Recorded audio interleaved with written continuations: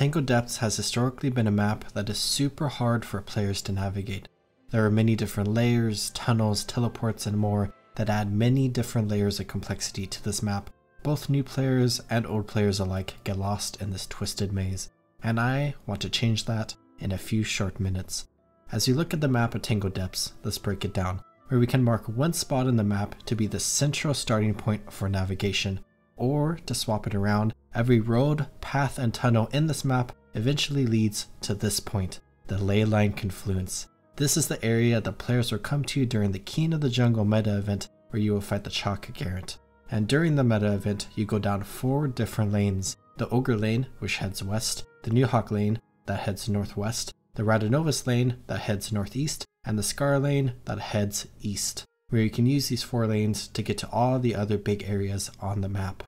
As you enter Tangled Depths for the first time, you start at the Order Whisperer's camp in the northwestern corner of the map, but you can follow the road directly east to find any of these massive holes, where you can drop down the hole all the way to the bottom, where you land in the water here. As you arrive at the bottom, you will be inside of the Newhawk Lane, and you can run down the lane all the way to the Ley-Line Confluence to unlock that waypoint. You can also run all the way up the Newhawk Lane to reach the Chalk Stronghold. Now, an important part of navigation in this map is the usage of Newhawk Wallows, where you can get to most places in the map without them, but it is incredibly useful to unlock this mastery so you can use them, where Newhawk Wallows is only the 2nd mastery in the Newhawk lore mastery line, so you can get this mastery pretty early on in your Heart of Thorns adventures. Speaking of the Newhawk, if you want to get to Teku Newhawk, which is the largest settlement on this map, there are a variety of ways you can do that. You can follow the road east from the Order Whisperer's camp and navigate through the tunnels until you reach Teku Newhawk. Alternatively, you can drop down that hole we dropped down earlier to get back to the Newhawk Lane, and then you can take this Newhawk Wallow that is partially down the lane to teleport straight there. An alternative way to get here is to just run southwest of the Order Whisperer's camp and take this Newhawk Wallow to the Undergrowth Connector. This area is kind of a random part of the map that has a bunch of tunnels connected to it, but you can run straight east to find another Newhawk Wallow that will take you to Teku Newhawk. When you arrive in Teku Newhawk, either from the Newhawk Lane or via the Grub Pit in the Undergrowth Connector, you arrive on the bottom level of this place, where you can find the Wallow to go back to either of those destinations, or you can find a Wallow that will take you to the Confluence Passage. This is another tunnel that is located just south of Teku Newhawk. From this Wallow, you can run west and find a passage that heads back up to the surface of Teku Newhawk, or continue going west and reach the Newhawk Lane that we have been to. You could also run east from this Wallow and you will make it to the Radanovis Lane, where you can go across the lane to reach Radanovis, where you can also obviously run up the Radanovis Lane from the Ley-Line Confluence to get here as well, or vice versa. Going back to Teku Newhawk, you can run up the ramp to get to the surface, or in the northwestern corner of the room with all the Wallows, you can run down this tunnel. You can go west from this intersection and find a chalk tunnel that is just another way to get to the surface, or you can run east to get to this large underground reservoir that features an event and some other stuff. Or you can dissolve this chalk door here to go through this tunnel to eventually reach the Decayed Hive, where you can continue west out of here to go back to the surface, or continue the path in the southeastern corner to reach Radanovis, where from that same general road, you can continue it even further by jumping up these bouncing mushrooms and continuing forward to eventually get to the Scar Bivouac, where you have a massive hole at the entrance to this place that will drop you down to the Scar Lane, or you can continue forward to get to the Bivouac and unlock the waypoint there.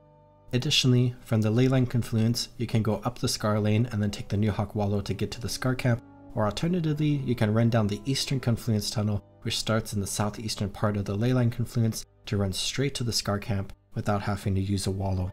Now there is one more major lane to go down, and that is the Ogre Lane. You can run down this lane a very long ways and eventually reach Dragon's Passage, which has a waypoint and the entrance to the next map in Heart of Thorns, Dragon's Stand. You could also complete the meta event in the Ley-Line Confluence to get to Dragon's Stand as well, but that is not always active, and getting the Dragon's Passage waypoint is nice. But most of the way down the Ogre Lane, you can find this Newhawk Wallow that will take you to the Ogre Village, where you can unlock a waypoint. From the Ogre Village, you can follow the road west past the Newhawk Wallow in order to get to Deeproot Sink, or you can head north in order to get into the Great Tree.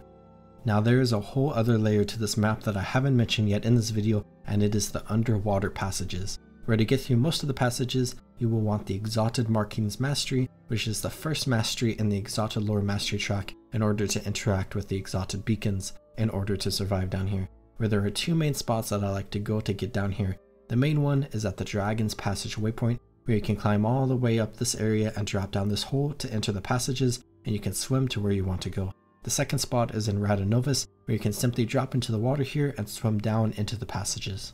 With everything that I have said in this video, you should have a pretty easy time getting to every single major location in the map, including unlocking every single waypoint. Just remember the general idea that the Ley-Line Confluence is the center of the map, and running down the 4 different lanes will take you to most of the places you will need to go. But I mentioned many different routes in this video, and there are even more that I have not mentioned. Different ways to get to different areas in the map compared to what I have described in this video, like how you can get to the Great Tree through this hole near the Order Whispers camp, or how you can go through this tunnel to get to Deeproot Sink and eventually into the Ogre Lane. The entire map is interconnected. Tangled Depths truly is an incredible and gigantic map with many different winding tunnels and secret passages, so don't feel bad if you get lost. And hopefully this guide will help you with most of what you need. If you are having any problems getting to any spot in the map, be it a minor area that I haven't talked about, an achievement you need to do, a map completion objective like a tricky point of interest, or literally any other thing you would like help with, feel free to ask me down in the comments.